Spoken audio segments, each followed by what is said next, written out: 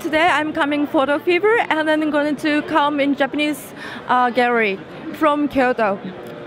And then I would like to interviewing gallery owner, and then also would like to ask some questions for artists.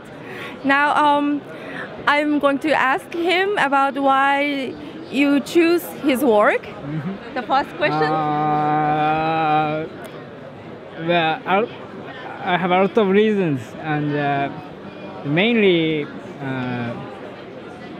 we feel sympathy and his personality, and of course his artwork is beautiful.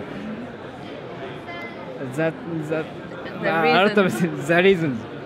Okay, and then when did you find his? When did you meet his work?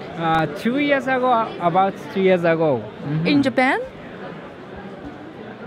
Maybe in Paris. In Paris? Oh, that sounds really great in this place.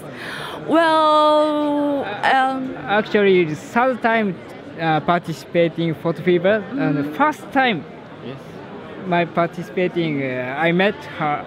I met him. So that's the beginning. Oh, that's feel really special. Yeah. I'm going to ask him why did you choose your photograph today's picture, and why how the concept of this work. Sorry, Japanese. そうですね。私の作品は光がテーマです。His main concept is the light. その光を例えば写真をダイレクトに切ることだったり、写真に穴を開けてで光を通すことによって表しています。He's explained the light to using the materials, which is like pointing, making a holes over there, and then express the light. この手法、私は京都出身ですが、こういった繊細な手法は京都から得ました。